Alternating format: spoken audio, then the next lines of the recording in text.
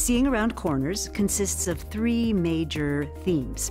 How do you see an inflection point coming? How do you decide what to do about it? And the third part has to do with the critical issue of bringing the organization along with you. One of the really interesting things about strategic inflection points is that they feel as though they happened instantly, overnight. And yet, when you look at them, they actually take a while. It's a bit like Ernest Hemingway's line in The Sun Also Rises. One of the characters asks another one, well, how did you go bankrupt?